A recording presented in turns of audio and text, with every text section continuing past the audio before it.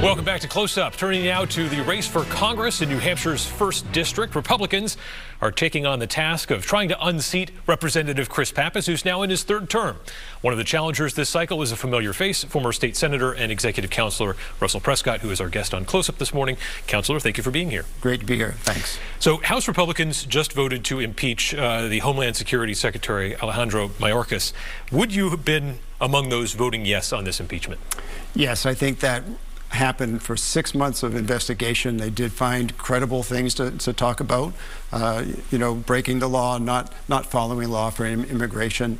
It's part of the catch and release system that happened, and also the fact that he kind of like misled the Republicans in the investigations by saying that everything's good at the border when it really wasn't everything good at the border.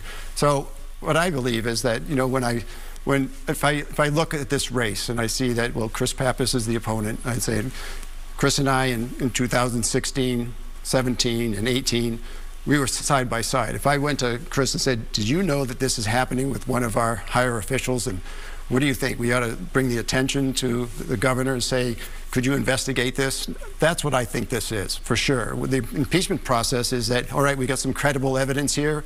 We need it to be proven credible or not.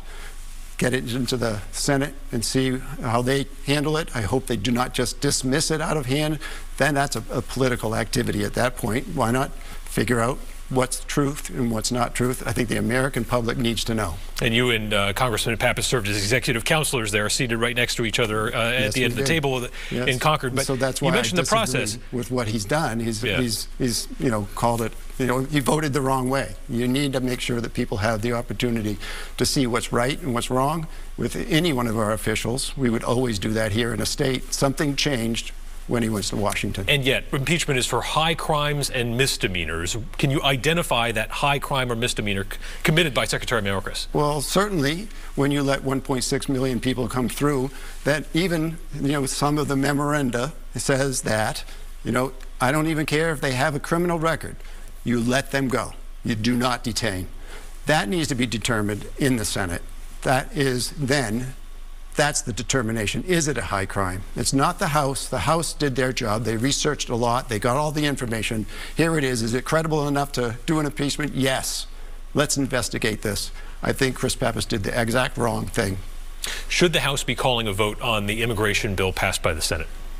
On the House call it? I think we got to do 3 things at one time. We've always talked about a balanced budget here in New Hampshire. We must work on that at the same time that we work on our border. That's number 1. Take care of our backyard, or which we can't take care of anyone else's backyard.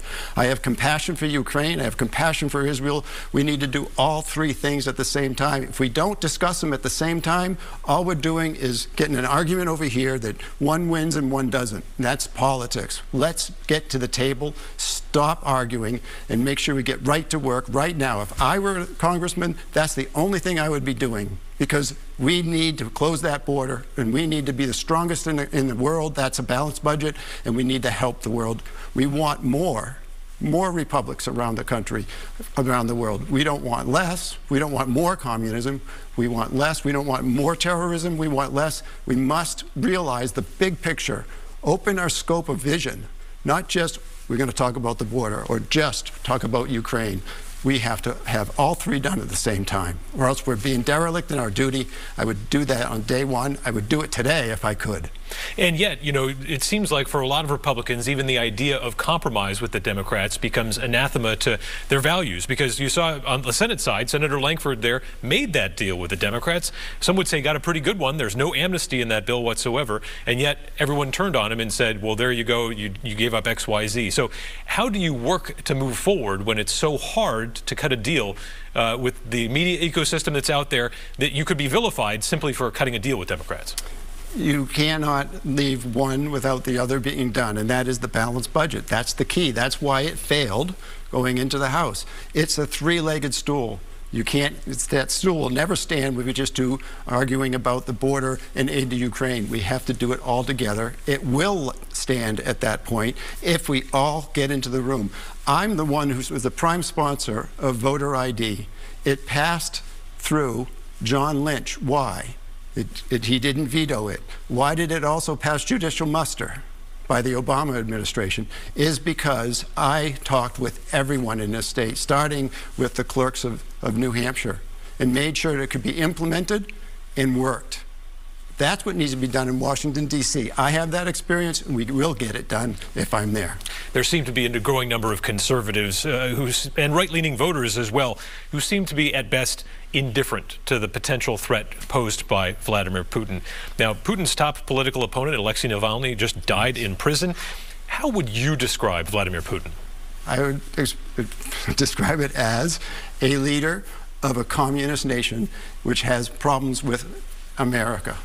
That's how I would say it. We have to attack in terms of making sure that we keep Russia in check. They have their own sovereign nation. They should, rule themselves the way they deem fit. But to have that expand, we need to check that. Again, have to do all things at the same time. If we don't, we won't get anything passed. What about when former President Donald Trump, essentially invites Putin to invade NATO countries who are delinquent on their payments? What did you think when he said that? I don't know if I even heard that. So essentially the comment that was made, and of course this is a rally and President Trump speaks the way that he speaks, but he essentially said that, if NATO countries may be delinquent on their payments, that he thought, just let Putin feast, essentially.